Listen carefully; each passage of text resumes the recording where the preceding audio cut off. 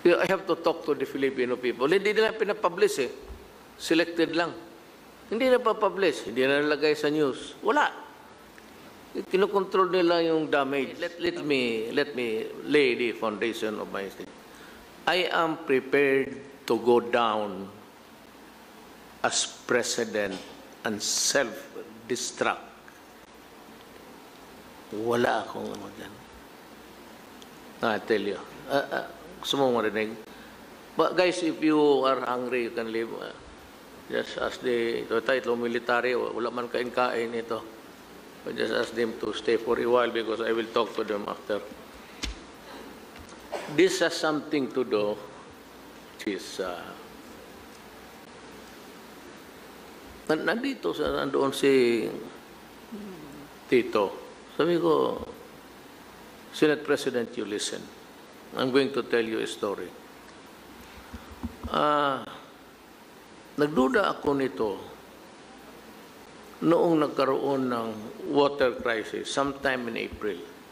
Walang ligo yung mga tao. Naghirap talaga. But somebody told me na may tubig. Kaya sabi ko, sigurado ka? Sigurado ako. Taga-gobyerno. Sabi ko, so I had to make sure. Tinawagan ko ang MWSS. Walang tubig, sir. Walang tubig, sir. Walang nag-aagas. There's no water flowing. Yung Bisaya niyan. Tapos sabi ko, I took a gamble. Tinawagan ko na. Sabi ko, putang ina ninyo. Kung may tubig, sabi ng taga-gobyerno, bakit di ko paniwalaan? Putang ina ninyo. Pagbukas pagdating ko, pag walang nakatubig na lumalawas yun, puking, kumuton ko na inyong nang, kumuton is, ganunin mo. Lamutakin ko yung mukha ninyo yan, isa-isa. And I was really dead set in doing it. Mahirap mapahiya. Pagdating ko, may tubig na putang ina niya. So, bakit ito? So, para magtanong-tanong niya sila sa inyo, that started my curiosity. Anong racket ito na paitiisin mo ang Pilipino na walang tubig, ang mga babae nating mga moyna, wala na maglapit sa... Nalitse talaga ako nitong putang ina, sabi ko, mga yawa. May tubig. So that started my quest for why. Ang nangyari nito, there's a contract. It was signed, palabas na si Cory Ramos, and it traverses to administration. Kay Ramos pati kay Gloria. I am not saying that they are guilty of something. No, far. I'm just saying, I'm just stating to you the truth.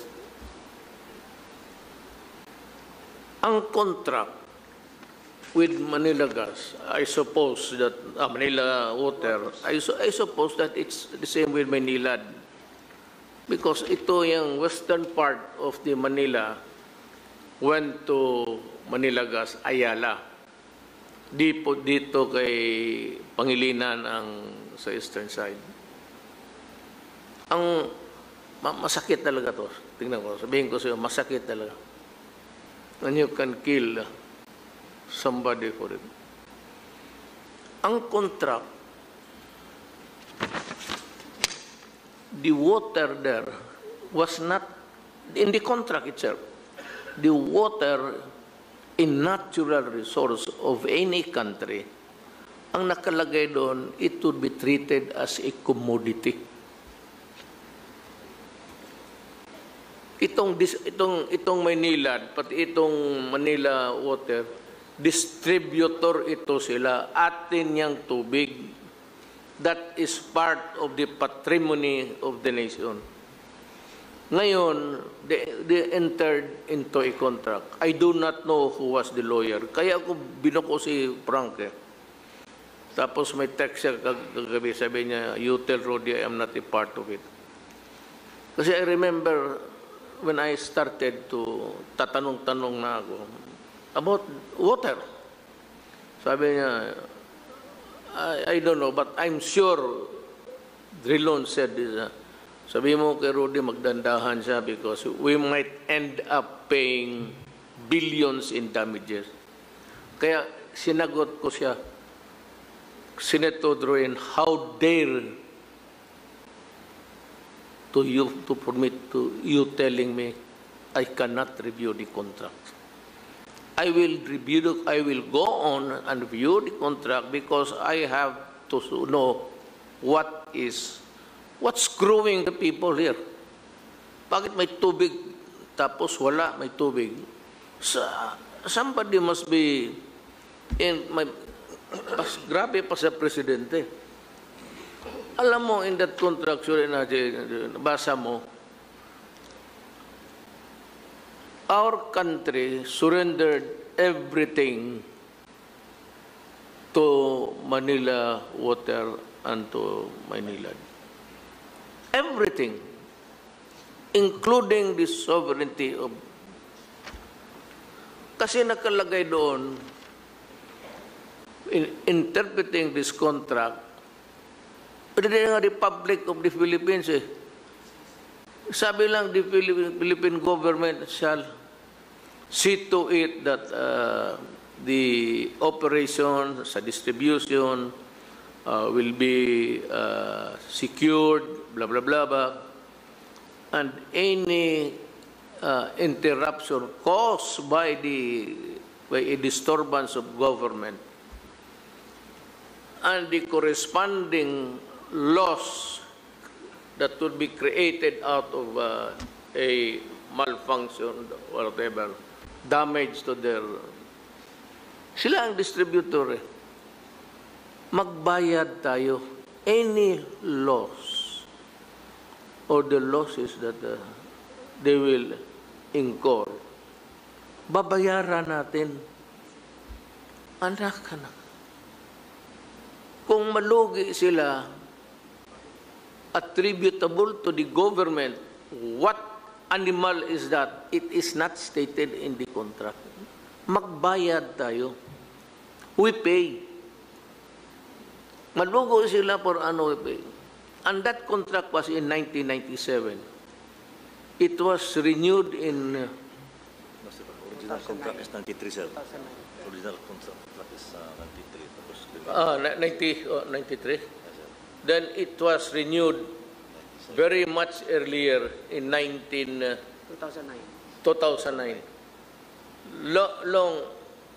Long before the... Hindi pa mag-expire. About 7 years before. Nirenew na nila. At they were granted an extension sa panahon ni Gloria. Ngayon ito, ang rates, they control the rates. It is not with us. At yung CIF nila, corporate income tax, ipapasa nila to the consumers. Believe naman talaga sa mga bitoka nito. Tapos, meron pa,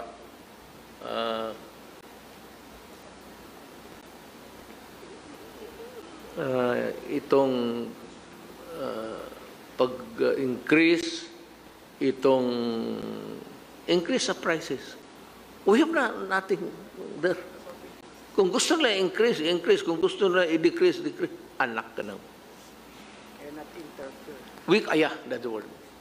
Any interference, that's the word, any interference by government that would create an aberration sa kanilang ano. Even if it's a road right of way, if we have to dig there because it is needed by the infrastructure of the country. Tapos nabutas mo yan, you will pay. Anak, sabi ko. Hindi na talaga ito. Hindi ko ito masikmura. Meron pa. All in favor. Basta yan isa, we have lost this sovereignty. We bargain it away. Gusto kong malaman kung sino yung mga abogado. Pero ako nagduda ako, but he sent a text to Bingbong. Binasa niya kagabi sa akin. Sabi doon, Bimo kay Rudy, wala na ako sa Accra yung panahon na yun. Accra is involved. But I am not saying that Accra is involved. At this, hindi mo man malaman kung sino yung abogado. Sisilipin ko muna talaga kung yun ang they have the control of the water.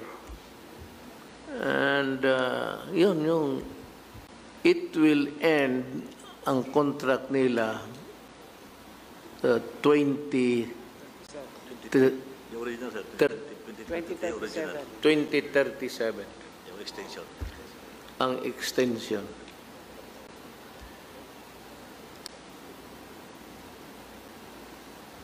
Sabi ko sa sa cabinet kami, sabi ko, siyempre nagalit ako. So, puta na, kalukuhan to. So sabi ko, because pagka nalugi sila, hindi tayo magbayad. Now we paid earlier 3 million. Billion, sir. 3 billion. Anong interruption yun?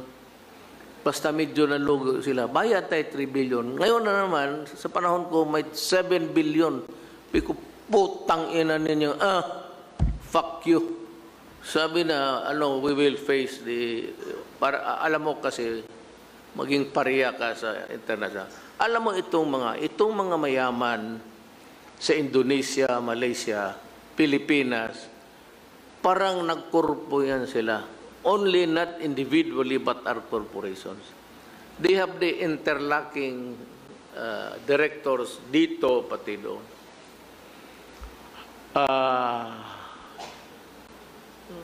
Mahirap yan. Ako sabi ko, mahirap yan. Pero pang dalawa na escape my mind sa kabisi ko. But there's another one. Sa rates, yung losses, you have to bear it. You have to pay for the losses. Then, yung income tax nila, putang ina tayo ang magbayad. Wala akong nakitang putang inang kahiyaan na sanit ngayon ko. Ikaw na ang magbabayad sa kita nila. Ikaw pa ang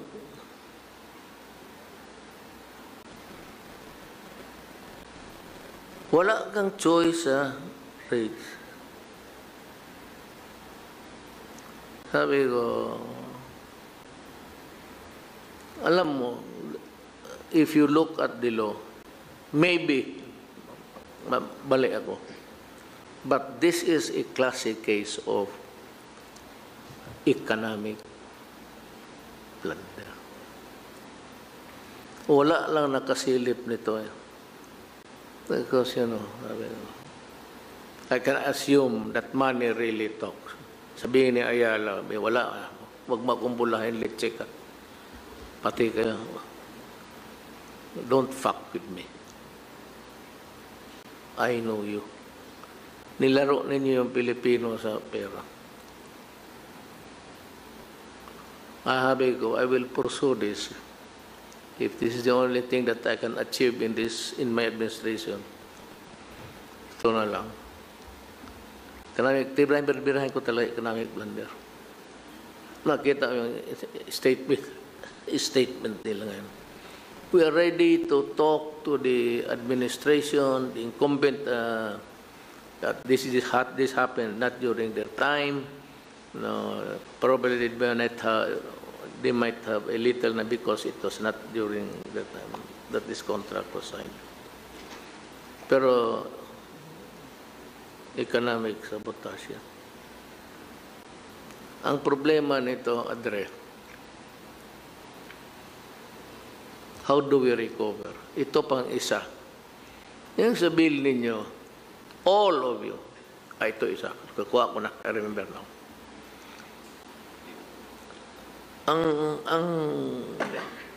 Ang itong billing natin, meron dyan for yung treatment of water. May sinisingit tayo, water treatment fees.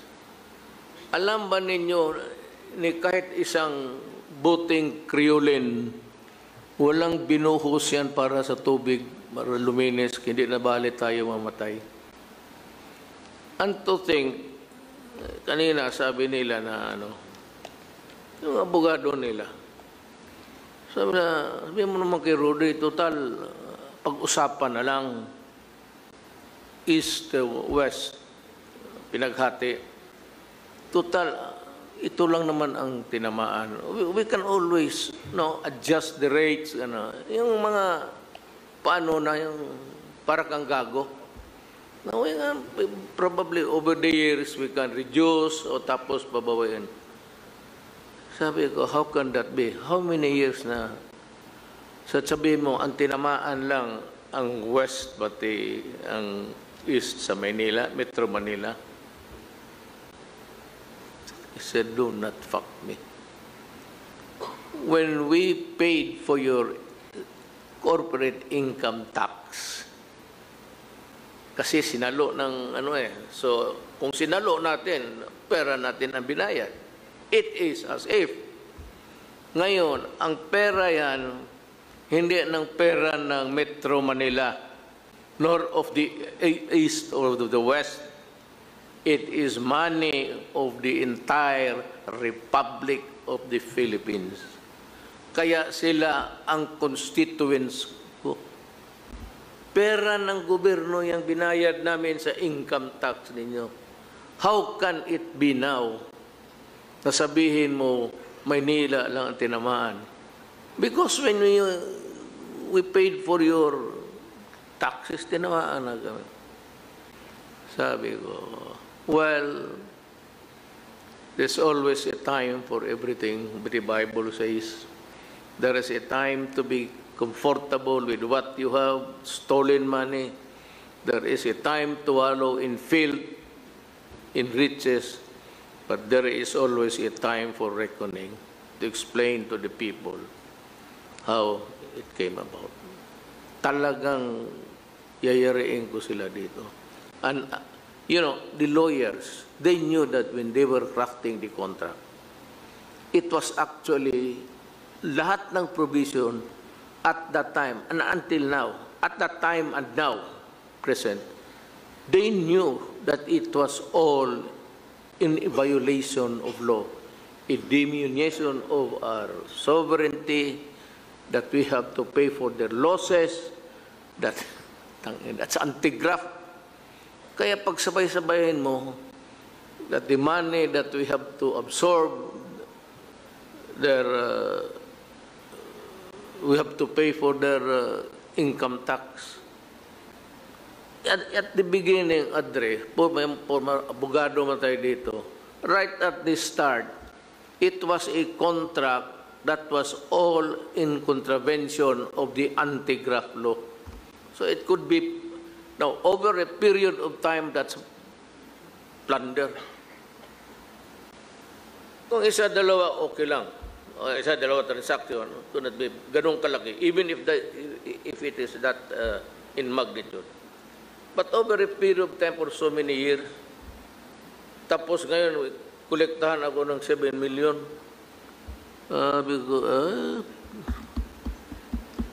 Alam mo sana yan, ha?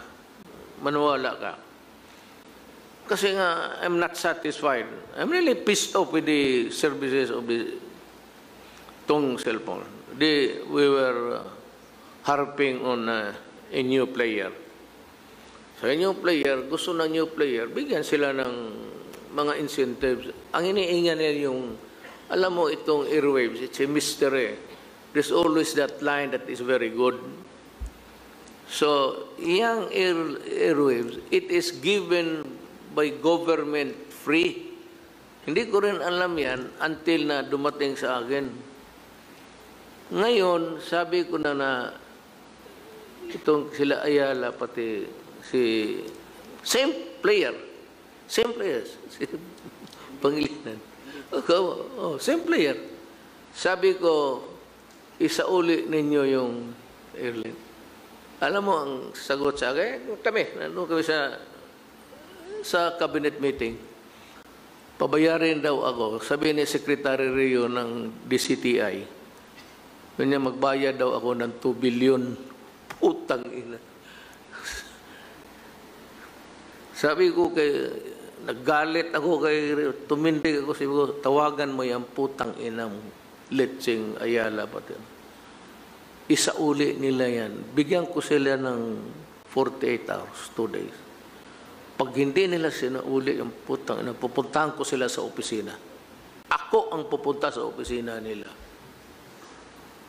Kinabukasan, maagang-maaga, buong tawag, sir, isauli daw nila. Itong inang bayan na to. Ewan ko lang kung sinong susunod na presidente nito. Marami siyang problema. Pero ito, tatapusin ko to. Tatapusin ko talaga itong dalawa. Kung hindi ko ito matapos sa magandang paraan, timingin ko na lang dyan sa opisina nila, ilak ko, tapos sunugin ko yung building nila. Buhusan ko. I will lock madali lang man yan. And so, I go to prison. Katanda-tanda ko na. At my age, death is the least of my concern. You do not ask me na, are you well? Are you in good health? Ako sagot ko, Adren, may tatay ka ba, nanay ka? Noong 74 sila, okay sila? Ako raw, may sakit na gano'n. Talagang may sakit ako. May sakit ako ng dibdib ko. Pero ito, hindi ko sila papalusutin. Hindi ko sila papalusutin. Dalhin ko ito sa Congress. I have to talk to the Filipino people. Hindi nila pinapublish eh. Selected lang. Hindi na pa-publish. Hindi na nalagay sa news. Wala. Kinokontrol nila yung damage. Tapos, ako naman, hindi nagpapa-importansya. But maybe because I was the one who was really angry, and also because I'm the #1 worker of government. Sige sila, padala kung sino ang makausap. Kaya ko makausap, ang pwede lang makiusap sa akin, Diyos sa Sida. Puntahan ninyo sa Bicol. Sige.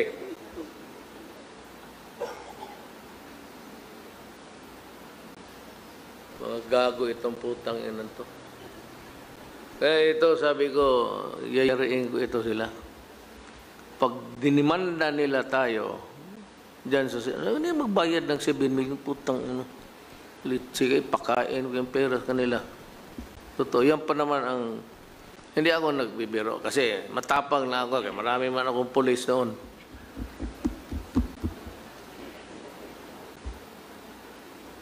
Kaya istorya, hindi ako nagyayabang. Kinukwento ko lang yan, pero ngipin ko nagkagot. Kasi galit talaga ako. At huwag kayong magtawag-tawag, lapit-lapit sa akin, bukas i-file ko yan, diretso na. You know what? If I file the case, I'll just state there that they have been in operation for so many years.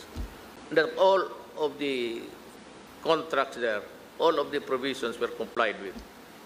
Pag kinomply na yun lahat yung increases, pasok na ang anti-graft load yan. So, yun na lang ako. That's my evidence.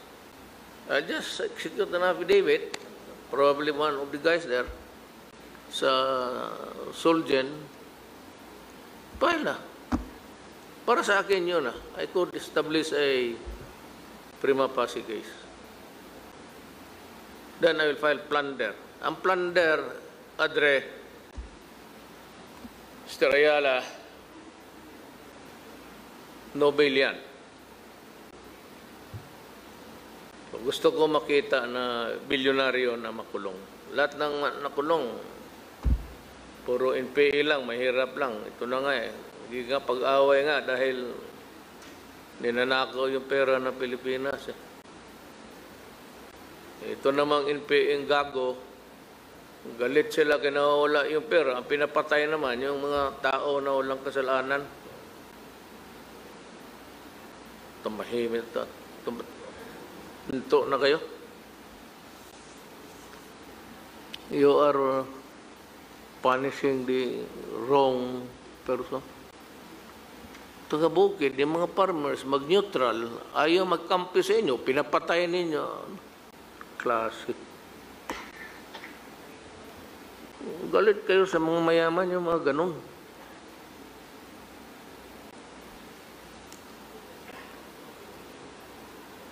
Bebot lang, bilyo. Yun ang kasama ninyo, wala ring pera. Kasi sige, palit ng asawa. Kaya ganun. Totoo man.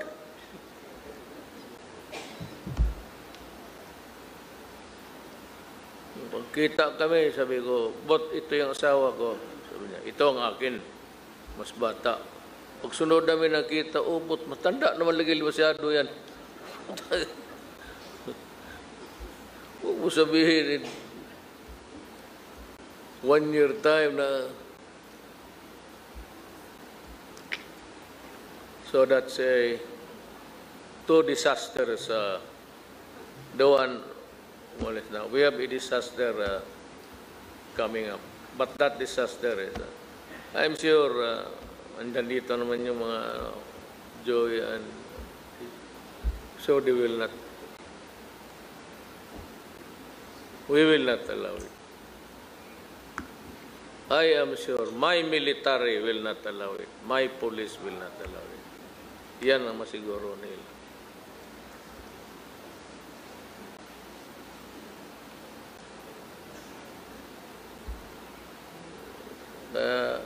Ayusin nilang mabuti kasi ako, I'm not making any threats. Ay, Marcelo, wala yan. Kalukuhan niya. Bugok lang na presidente magamit niya. It's an overused, abused word, Marcelo. And even its practice.